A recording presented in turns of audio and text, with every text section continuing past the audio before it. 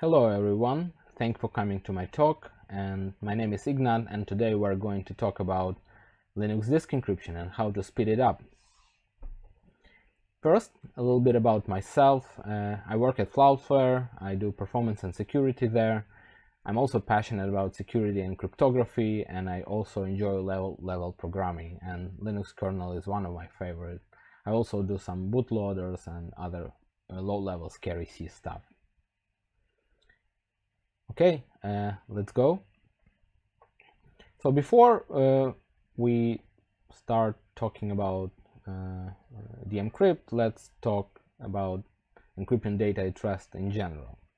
And before we start talking about encrypting data at rest in general, let's basically review the modern operating system storage stack from a high-level perspective to understand where you can apply encryption these days. So this is a simplified version of the storage stack. At the top you have your applications, which actually implement your business logic. The applications read and write data in files and send them to the file systems. The file system translates these files into blocks and send them to the operating system block subsystem, which then later routes it to appropriate storage device drivers, which talk to actual storage hardware and store the data. And when we start thinking about where we can apply encryption, we can basically apply encryption at each of these layers. So first of all, you can basically just buy self-encrypting disks, and there is a standard there called OPAL, and those disks will basically transparently encrypt the data for you. Secondly, you can just implement encryption in the block subsystem of the operating system, and the examples, the known examples here are LUKS and DEncrypt, which will be the main topic of today's presentation. We also have BitLocker on Windows and FileVault on macOS. Then we can actually encrypt data in the operating system file system layer, and here we also know there are some examples like eCryptFS, which is an older system, and we have ext4 encryption, or it now developed into a module called FSCrypt, which is actually supports not only ext4 file system. And finally, you can do encryption in the application layer, just like add code to your application, which encrypts data before sending it to the file system, and you're done. So each of these approaches have their pros and cons. So the pros for storage hardware encryption is they are simple, it's just there, so everything is handled by hardware, so it requires very little configuration. It's fully transparent to applications. Applications don't know or care if your disk encrypts the data, and it's usually faster than other layers because you don't waste your main host CPU cycle to do the encryption.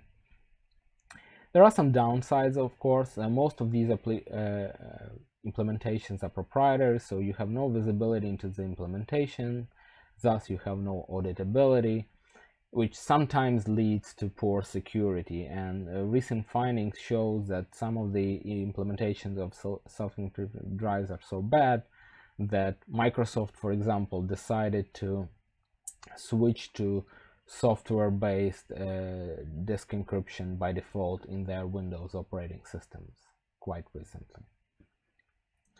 Then we have the block layer encryption, so encryption in the operating system block subsystem. It's very similar to hardware disk encryption, so because it requires little configuration and it's also fully transparent to your applications.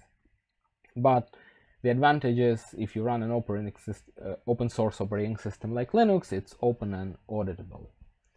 The downsides, of course, like any other block storage-based encryption, it requires somewhat specialized crypto because the conventional stream ciphers are not very suited to encrypt random block storage. It may have performance impact because now you're doing the actual encryption on your host CPU, so you're wasting CPU cycles, like additional CPU cycles. And now, unlike hardware encryption, your encryption keys are stored in the main RAM of the operating system, which makes them more vulnerable to different RAM-based attacks. Then we have the file system layer encryption. The advantages of that, it's also somewhat transparent to applications. Again, if you're using an open source operating system, it's open and auditable. Another advantage is more fine grained. So for example, you can have different directories in your file system which are encrypted or not encrypted.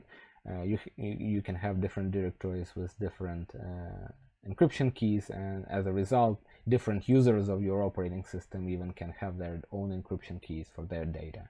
And also you have more choice for crypto and potential integrity support, because at the file system layer, the operating system has more context, so it sees full files rather than like independent random blocks of data, and can do more things. The downside is, again, with like any other software encryption, you can have a performance impact. Your encryption keys are in RAM. It's more complex to configure because all that fine-grained ability requires more configuration. And another downside is you may have unencrypted metadata. So, for example, free space or file size is not encrypted when you use file system layer encryption. And then again, you can have the application layer encryption. So it's relatively open and auditable. If you own the source code for your own application, you can basically read it. It's fine-grained. Again, you can really implement what you want, and you have full crypto flexibility. You can implement any crypto algorithms you like. The downsides are as other software-based encryption, data encryption solutions. So you have encryption keys in RAM. You actually have to code support. Your application has to have source code which does the encryption itself, so you have to develop it.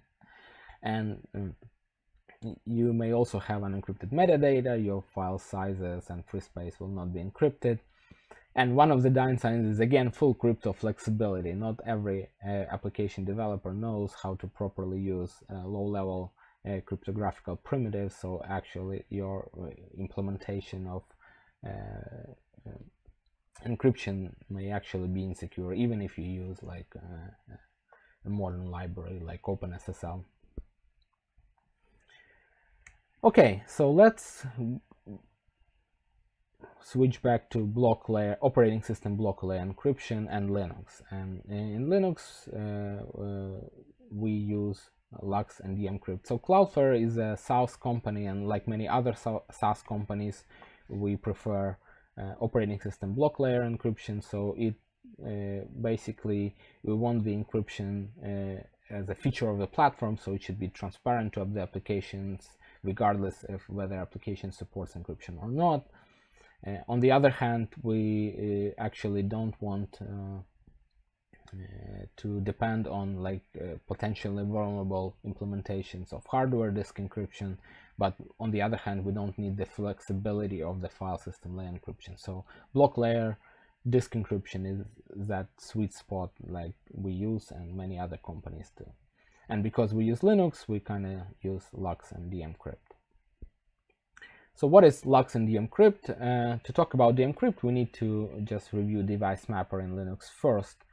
So device mapper is an interesting framework. So what it does is essentially the follows. Again, you have your applications which read and write files to the file systems. These file systems normally will translate these files into blocks and send them down the stack to the block device drivers to be actually stored. So device mapper framework actually can insert itself in between and intercept these blocks as they go between the file system and the block device drivers, and provide the some additional functionality. Like we have DM RAID, which can create software RAID arrays. We have DM mirror, which can back up data, and the topic of this presentation will be Encrypt, which basically encrypts the data transparently. So if we zoom into Encrypt, again, we have the file system, we have the block device drivers. So Encrypt inserts itself in between and Basically, when a file system wants to write a block, it intercepts the request, encrypts it, and sends it down the stack. When a file system wants to read some data, it basically intercepts the ciphertext, the read ciphertext from the block device driver, decrypts it, and sends the plain text to the file system. And which is one thing which does good is it doesn't implement its own cryptography. It uses a well-known standardized Linux kernel crypto API, which is hopefully have been there for some time, and it's open source and was sufficiently reviewed to consider it more or less secure. So this all well and good. So we enabled disk encryption everywhere in Cloudflare, but it wasn't without problems. So we started to see some potential performance degradation and started to investigating it. But basically, for the purpose of this talk, we will not present some real data which we got from our production, but to surface the problems in the DMCrypt itself, we'll present a benchmark which tries to avoid some kind of bias around hardware and would be easily reproducible on a laptop, but still show the problems in the encrypt.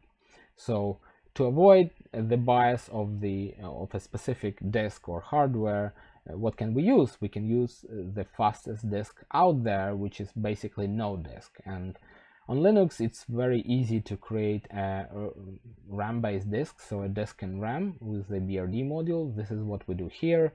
We create a 4 GB RAM disk. Now we allocate a 2 MB file for a LUKS detach header, which I come back for why I will come back in a second. Then we format our newly created RAM disk into LUKS using our detach header, and then we basically create an instance of DMCrypt on top of our newly created RAM disk.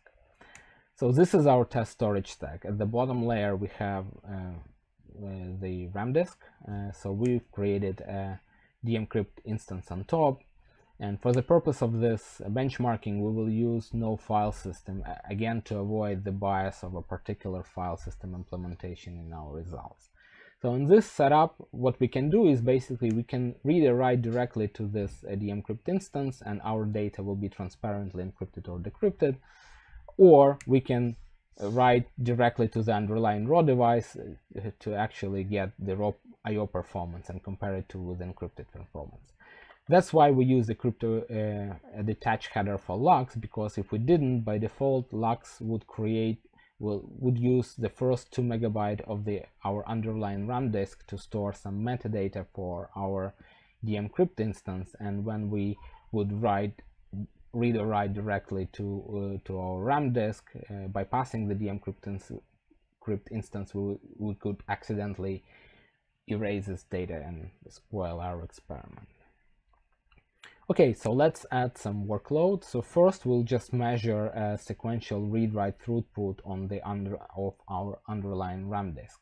So we use this FIO command, and what we get in results that we get somewhere about 1 GB per second of read throughput and 1 GB per second of write throughput. Because we use RAM disk, reads and writes are almost the same, so this usually checks out.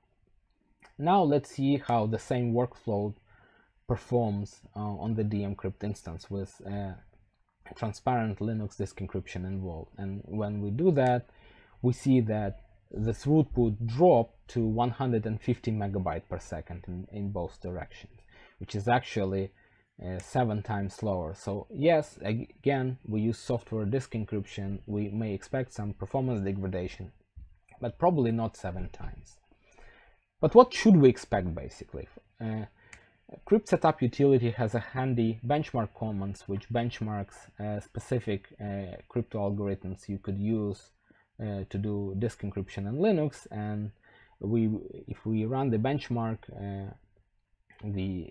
on the default algorithm, which is ISXTS, we get that our test system has can perform 1.8 gigabyte per second of decryption and 1.8 gigabyte per second encryption of pure crypto.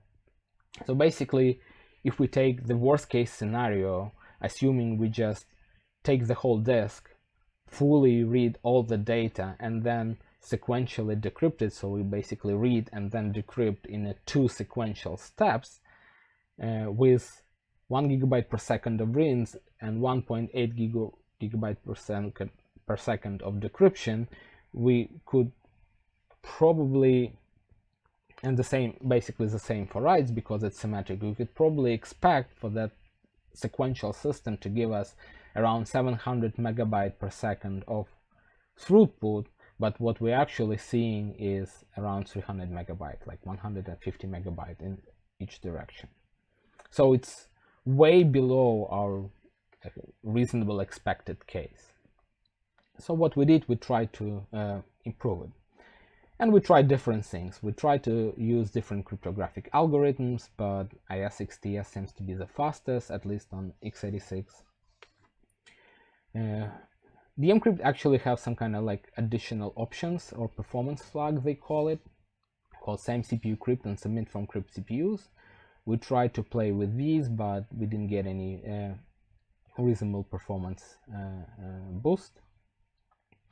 We also tried like to use file system level encryption, and it ended up being even slower and again potentially less secure because we would end up having like unencrypted metadata. So yeah, we're desperate. We tried everything but could not like squeeze out a single bit from our disk encryption. So we decided to ask for help. We asked the community, we wrote our findings to the Encrypt mailing list, but the only thing we got back is this reply. If the numbers disturb you, then this is from lack of understanding on your side. You are probably unaware that encryption is a heavyweight operation. And at this point I was wondering, is encryption that heavyweight?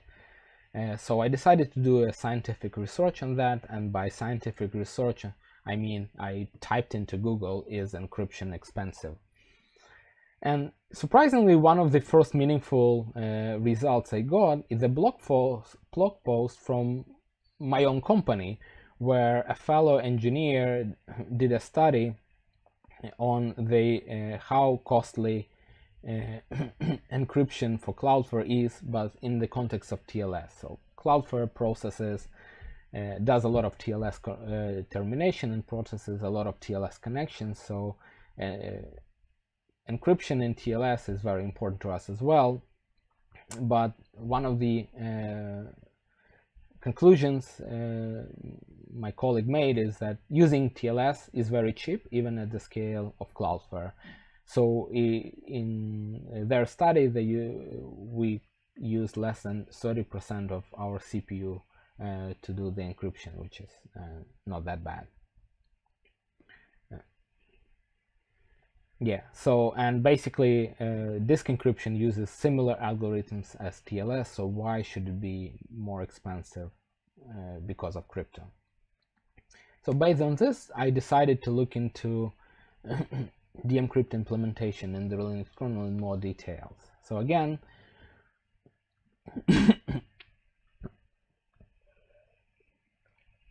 we have our file system, we have the block device drivers, so we have our Encrypt instance in between, and it uses a crypto API.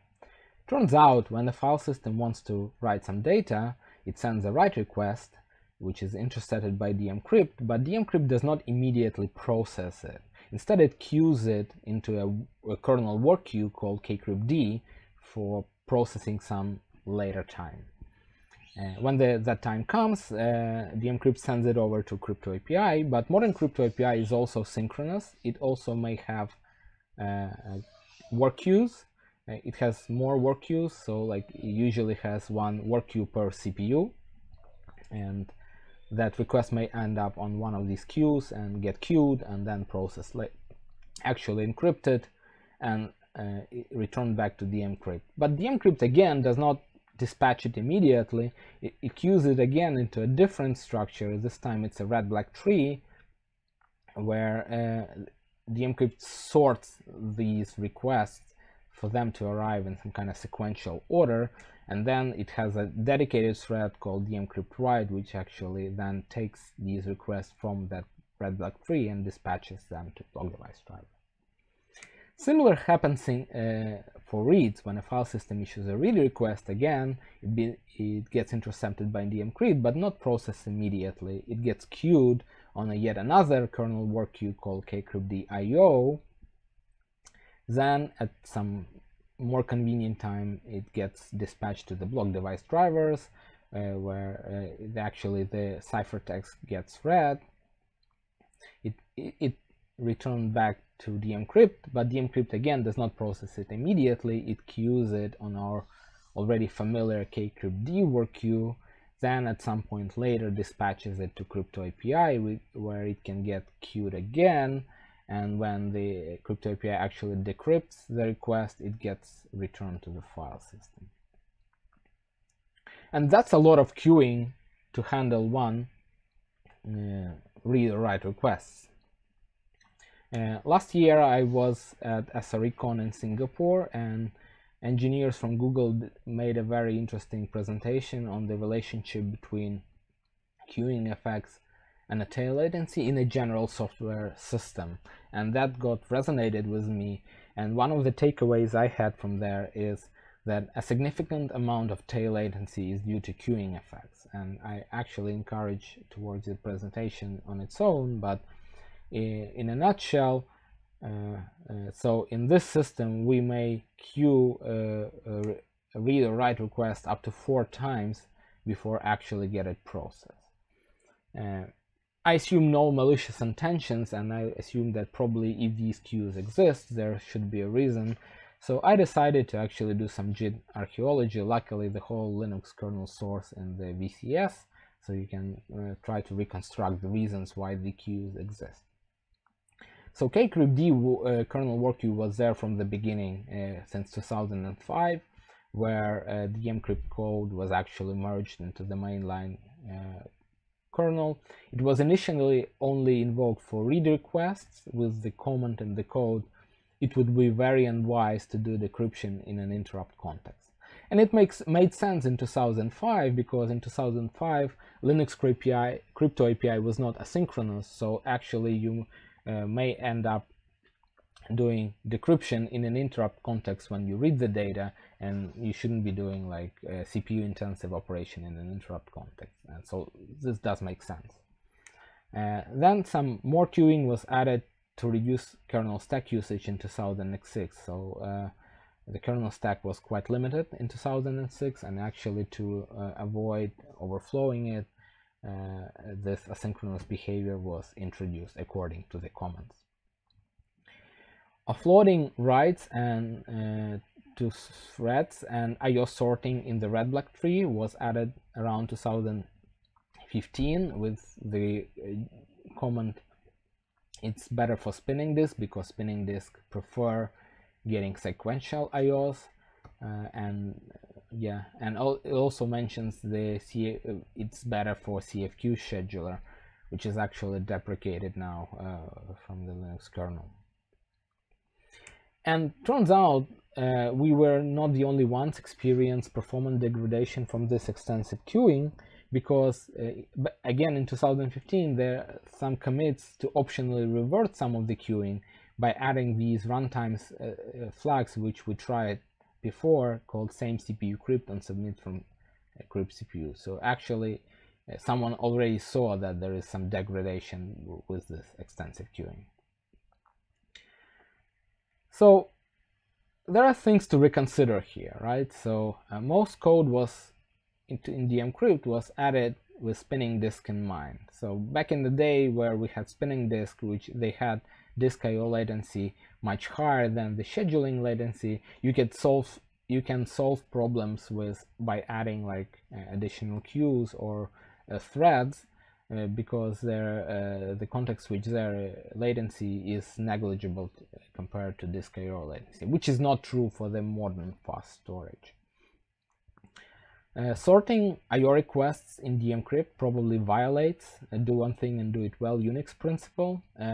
Sorting IO request is a task for the IO scheduler, not for a module which does transparent data encryption. These days, kcryptd, work-queue in dmcrypt may be redundant because modern Linux crypto API is asynchronous by itself, and it's basically can handle the cases where you send it some data in an interrupt context.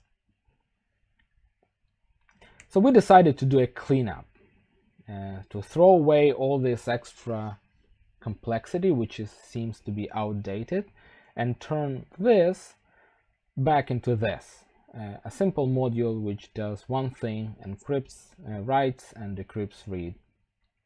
And we also wanted to take it to an extreme point, so we also wanted to make sure that we will not be queuing in the Linux crypto API. So we wanted to have synchronous Linux crypto API model to process this request. So as a result, we come up with a simple patch. It's basically a patch to dmcrypt which bypasses all queues and async threads based on a new runtime flag.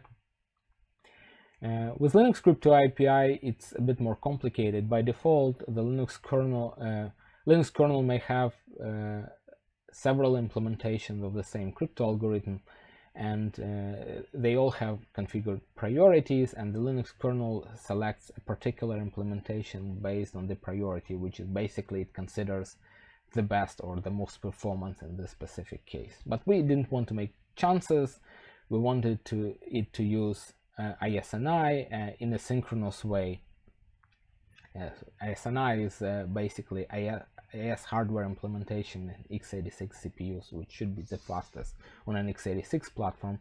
But ISNI synchronous implementation is marked as internal with respect to crypto API, so it's allowed to be called only by other crypto API modules and not by external code like dmcrypt. And also the problem with ISNI, it requires the FPU on the x86, and FPU may not be available in some interrupt contexts because the kernel does not preserve FPU in all cases, especially when you switch in interrupt context and kernel code. So what we came up with just another crypto API module called XTS proxy. It's a dedicated synchronous IS-XTS module. But we didn't implement any crypto on its own, so basically what this XTS proxy does, it's a switch. When it receives an encryption request, it just checks is FPU available in the current context, and in most cases, in 99% of the cases, it's yes. So it's yes, it just forwards the encryption request to the internal synchronous XTS ISNI implementation in the kernel, and it can do that because it's a crypto API module now, so it can use other internal crypto API modules.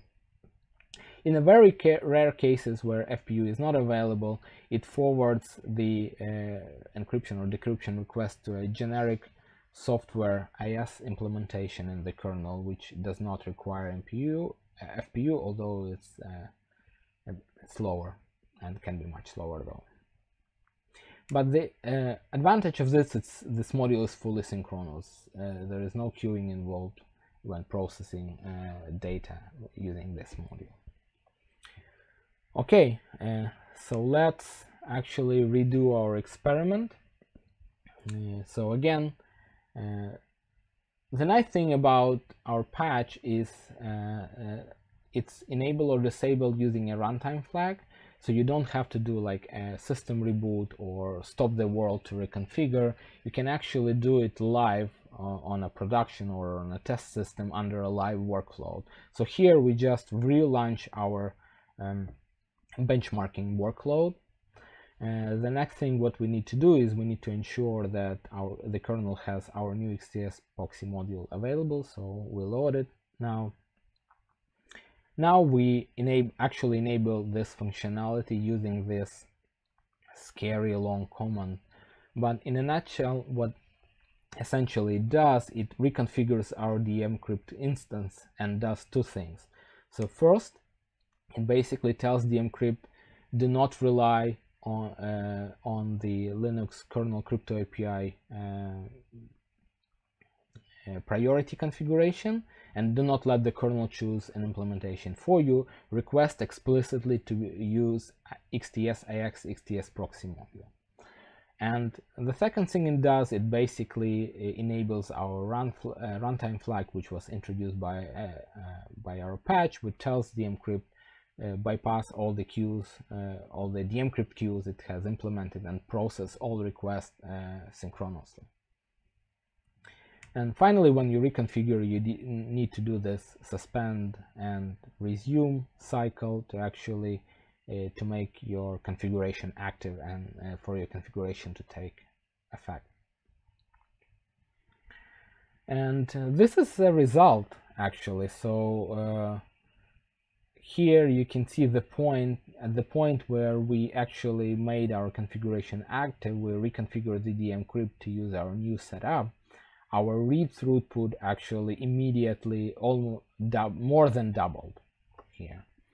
And because we were using RAM disk, and actually because reads and writes in RAM have similar performance, and because IS itself is a symmetric cryptographic algorithm, encryption and decryption also has the same performance, we see kind of similar picture for write throughput. So immediately when enabling our new updated configuration and patch, our write throughput doubled as well. Just to make sure we're not imagining things, here is a snapshot from our real production system.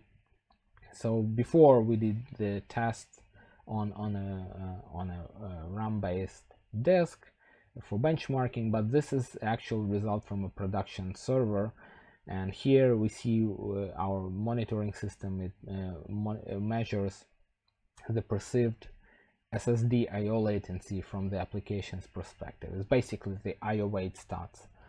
And this is one SSD in our production, and the yellow line shows the I/O wait time basically for the raw SSD, and the green line shows the same I/O wait latency for the dmcrypt instance on top of that SSD.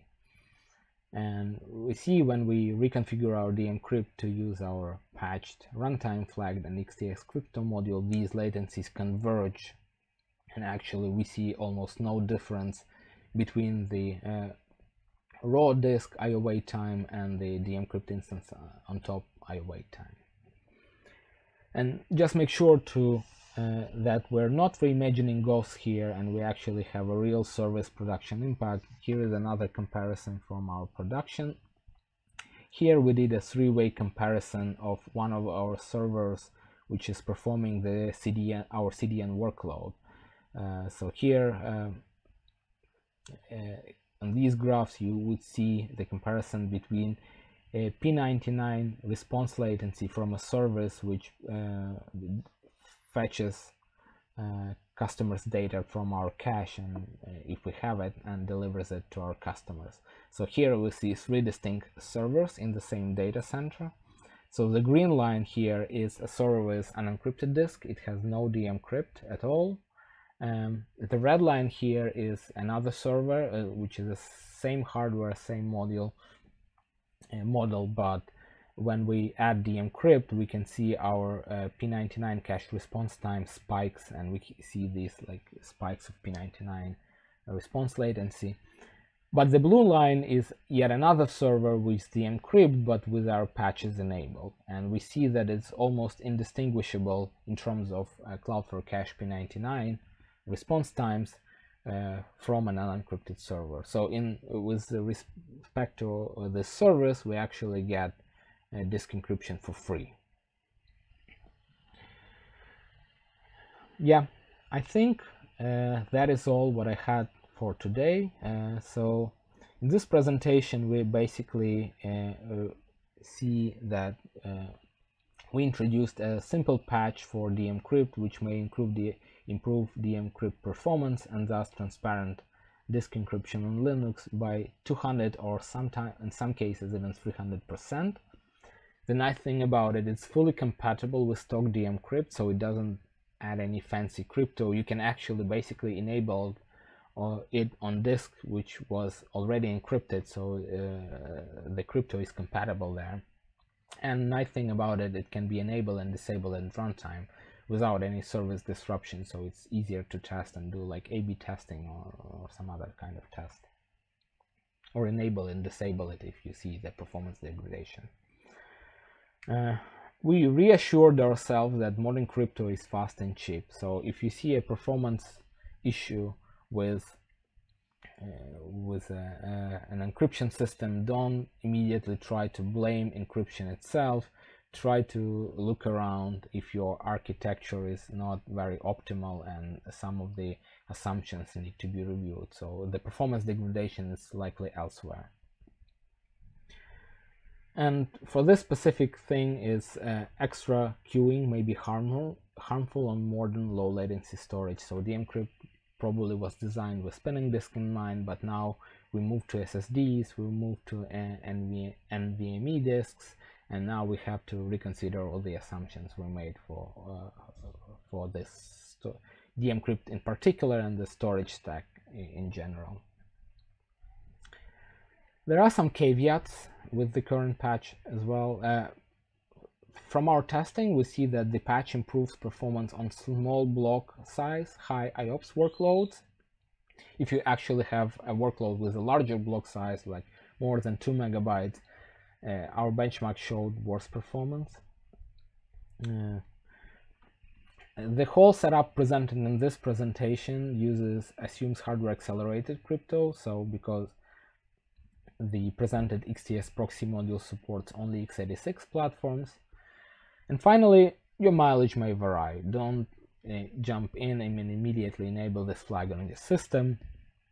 Try to measure it first, compare results before like widespread deployment, and actually let us know the results. It would be interesting how does it improve or worsen the performance on your workflow.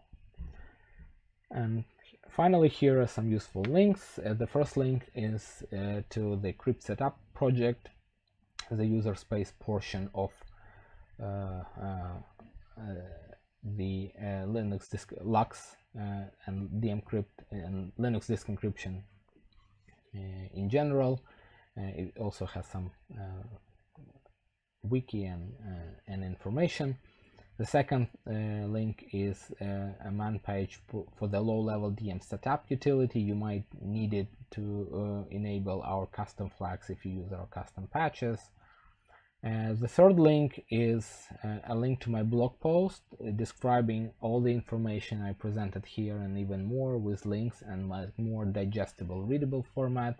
You can also copy-paste comments from there to actually reproduce the whole setup I presented here in this presentation and walk through it yourself. The fourth link is that we published these patches on our company repository on GitHub, so you can actually grab the patches and try them out yourself. And the fifth link is recently that the reworked and reviewed version of the patch to the Encrypt was accepted into the mainline Linux. It was a little bit modified, so instead of having one flag like in this presentation, it now has two flags, so you can independently control whether to bypass the Encrypt work use for reads and for writes. And basically, if you have Linux kernel 5.9 and above, you don't need the patches anymore, so you can use the mainline Linux kernel to do that. And actually, the latest release of Crypt Setup user space utility includes support for these new flags, so you don't even have to mess with the DM setup utility to configure it. Well, that's basically it. Thank you for your attention, and I'm now ready to answer any questions you may have. Have a nice day, stay safe, and bye.